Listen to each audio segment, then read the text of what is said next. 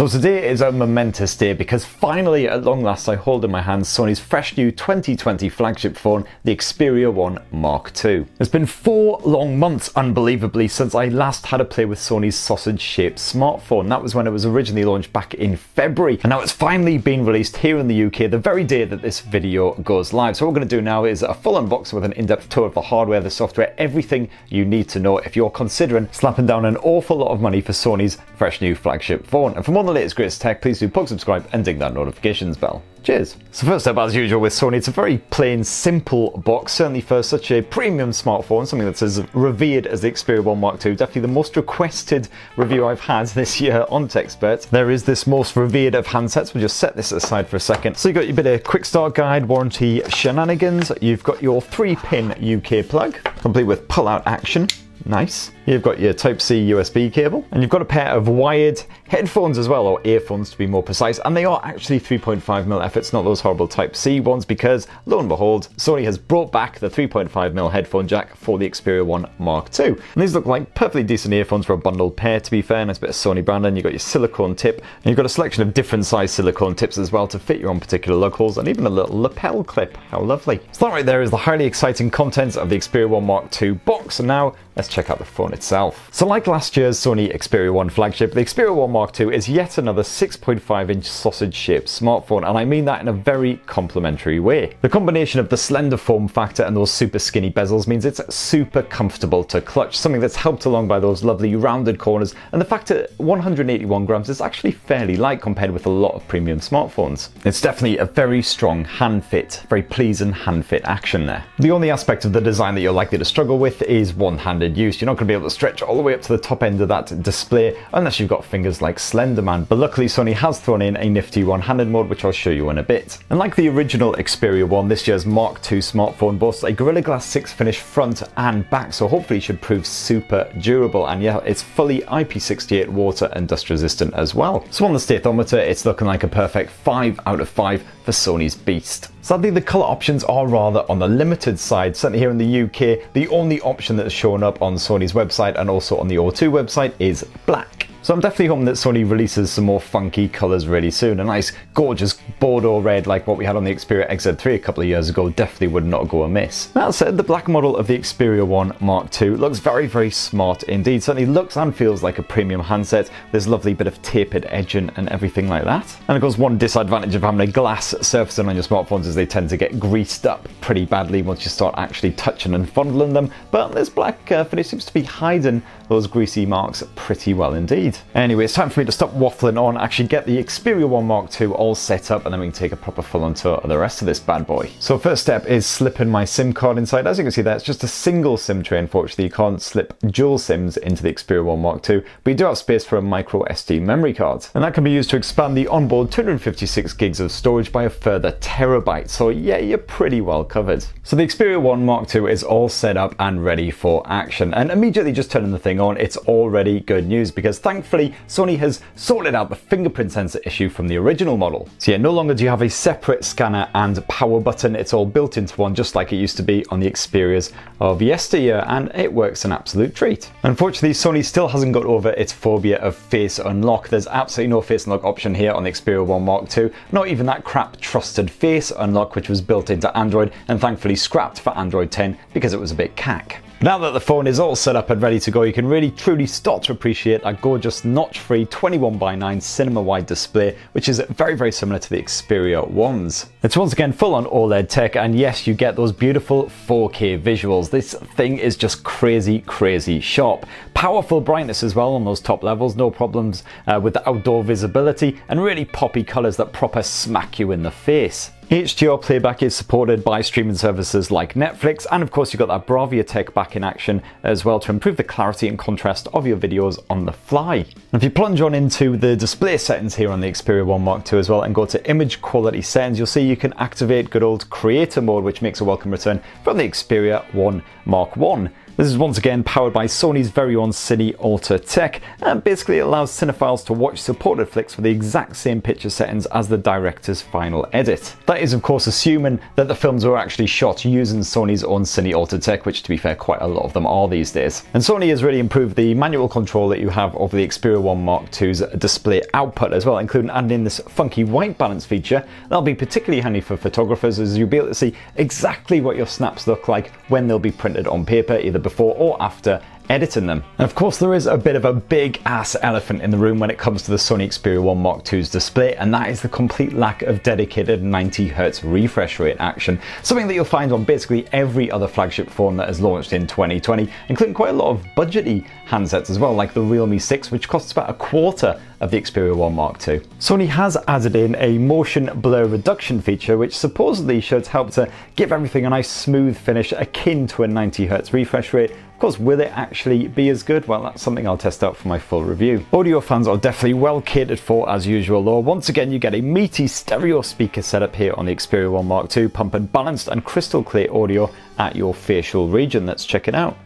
It's a massive waste of your time and mine. It's Techspert Weekly. Now, I realise that a lot of these shows have basically just started with me whining on about how rubbish everything is. So certainly plenty of punch on that top volume. That'll cut through any kind of background noise and probably annoy the living piss out of your neighbours and such forth as well. Clarity isn't the strongest on that top volume, got to say, not compared to some other rivals, but still pretty good too. You've got full Dolby Atmos support on there as usual, and Sony has also super pumped up its digital sound enhancement engine as well, which basically makes your crappy old tracks sound a lot less crappy. It certainly works a treat on previous Xperias. I'm expecting good things from this, especially with a boost to the higher frequencies now apparently. And yes, as has been widely reported, while other manufacturers are busy killing off the headphone jack on their flagship smartphones, Sony has reinstated that beautiful wee hole. Great stuff. And as usual from Sony, it's a strong showing on the Bluetooth chops as well. So you've got full LDAC support for that high quality wireless streaming, and of course you've got an accurate battery readout as well, which is great stuff if you're going to be on the move all day. You want to know exactly how much charge you got left going. And thankfully, unlike the cheaper Xperia L4, you do get the latest version of Android 10 here on the Xperia 1 Mark II, as you'd kind of hope. You've also got a whole bunch of Sony bonus features thrown on there as well. So a good old side sense, for instance, makes a return. Still finding it a bit hit and miss to actually activate, admittedly. Sometimes I find myself just loading apps along the edges of the phone instead of actually... Come on, you can do it. There's a very precise kind of motion, there you go. But once you've loaded it up, you've then got shortcuts to a whole bunch of stuff, including, thankfully, that one-handed mode, which definitely proves very helpful indeed when you're struggling around with Wii in one hand and the phone in the other. You've got full support for that remote play feature. If you've got PS4 or something, you can get a bit of God of War or something on the go while you're sat on the bog, which is always great fun. And loads of other cool features as well, which I'm going to save for a full in-depth Sony Xperia 1 Mark II tips and tricks guide, so stay tuned for that. Now let's move on to performance, and of course packed inside the Sony Xperia 1 Mark II is Qualcomm's Snapdragon 865, its most premium platform, which you would expect from a flagship handset, especially one costing over $1,000. And it's also appeared in a handful of more affordable handsets as well, the likes of the Realme X50 Pro, the Poco F2 Pro as well, although it is generally reserved for those more premium handsets. My experience with the 865 so far has been nothing but positive. It's definitely absolutely killer for any kind of mobile games, no worries at all. You get a super smooth frame rate, gorgeous HDR graphics on the games that support it, and so far it's proven pretty power efficient as well. And speaking of games, the Xperia 1 Mark II actually allows you to hug up a DualShock 4 controller using a special clamp in order to play your mobile games with a bit more comfort and that proper tactile feedback. I'll be doing a full-on test of that, so stay tuned for a dedicated video all about gaming on the Xperia 1 Mark II. In the meantime, to keep any benchmark fans sated, well, this is the results for Geekbench 5, quite a low single-core score there, surprisingly. I was expecting more around the sort of 700 to 800 mark, but the multi-core score is nice and strong, only really beaten by the S20 and the OnePlus 8, according to the Geekbench benchmark charts. But to be honest, I wouldn't really read anything into that anyway. You're going to get top performance from the Xperia 1 Mark II, no worries. Benchmarking, take it or leave it. Oh, and before I forget, you do have a dedicated 5G modem thrust into this thing as well, so yeah, full future-proofing for your connectivity, and I believe it's Wi-Fi 6 as well, though I'll have to double check the specs on that. And no always, on the battery front, either you get a 4000 mAh cell stuffed away in here with the usual adaptive charging support as well to hopefully keep that performance strong over the months and years ahead. And in a first for Sony, you get full support for 15-watt wireless charging as well, so not quite as swift as rivals such as Huawei, but still pretty damn good. Definitely great to see here on the Xperia 1 Mark II. All of which fun and games brings us onto the part of the Xperia 1 Mark II flagship phone which is the most exciting and probably the most arousing as well, and I'm talking about that triple lens rear camera with that fresh bit of Zeiss branding. Now first of all, yes, I will be publishing a full in-depth Sony Xperia 1 Mark II camera review once I've had a good bit of time to play around with it and test out that photo and video quality, but for those who are interested, here's just a quick tour of the Xperia 1 Mark II's camera app and all of the various features. Now first of all, it's dead simple to swap between the Xperia 1 Mark II's 3 rear lenses. You've got 12 megapixel primary lens, 12 megapixel ultra wide angle lens, and a 12 megapixel telephoto lens. Nice, easy to remember specs, that's what we like. And if you squint really close, you'll also notice that you do get a time of flight lens stuck there on the back as well, just to help with focus. And I have heard some people expressing concern that it's a 12 megapixel, a mere 12 megapixel primary lens here on the Xperia 1 Mark II, not a 48 or a 64 or even a 108 megapixel effort like on some rivals. But you know what, 12 megapixels should hopefully, touch wood, still get you plenty of detail in those shots. And the only issue, I guess, is that it means there's no pixel bin in here on the Xperia 1 Mark II,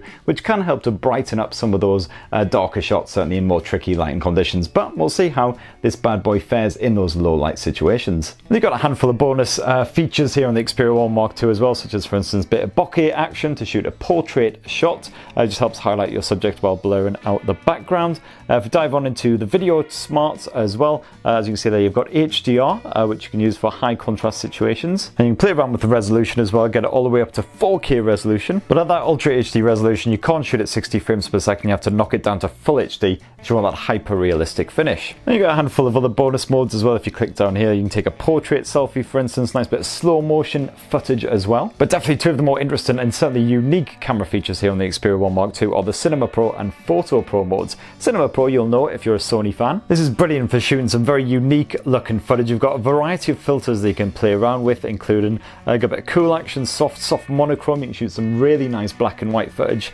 using this app. So you basically got something to suit every particular mood. Once you've selected that, you can then mess around with the likes of the ISO levels to help brighten up this shot, for instance, because it's quite dark at the moment. You select which of the 3 lenses you want to use. Let's use the ultra wide angle 16mm effort for this one. You can change the white balance as well. So let's move this to shade. And you can even change the focus as well. You can even have it switching between 2 manually set focal points as well if you want to get a very precise kind of shot. Or if you prefer, just stick it on good old autofocus. And I'm really glad that with Cinema Pro now on the Xperia 1 Mark II, you can play around with the filters and everything in a project once you started recording, which is something you couldn't really do before with the original setup. You can even change up the lenses and everything, and then you'll notice that as you shoot each clip, it appears here at the bottom, so you can quickly select one, view it back, and at any point you can dive on in and you can rearrange them or you can delete any that you don't want. So definitely still looks like a great bit of software. Very cool if you want to really go to town and get some very visually flaretastic results. Flaretastic, is that a word? It certainly is now. But the thing I'm really looking forward to checking out is the brand fresh new Photo Pro mode. Now this is where I think the true potential of the Xperia 1 Mark II camera will be realized. As you can see there, just like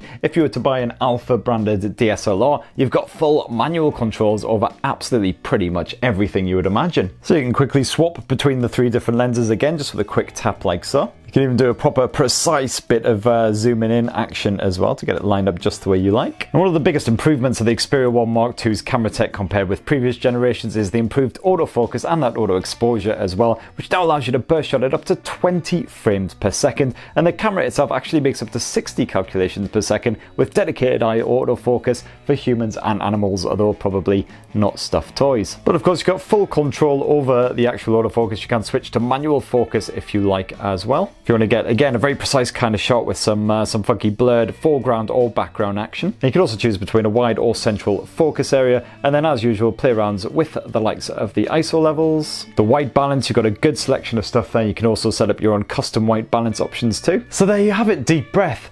The Xperia 1 Mark II in a kind of nutshell. As you can see, a lot of very cool and unique features in there to talk about. If you're looking forward to testing it out for my full review, and a few hours after this video goes live, Friday at 4 p.m, I'm going to try and start a live Ask Me Anything centered on the Xperia 1 Mark II to commemorate its launch, its eventual release here in the UK. So definitely come along, ask any questions that you may have, any burning questions about the Xperia 1 Mark II or anything in general. To be perfectly honest, it's probably going to turn into a bit of a free-for-all like these live Ask Me Anythings always tend to do. And please do subscribe, ding that notifications bell, and have yourselves a lovely week, people. Cheers, love you.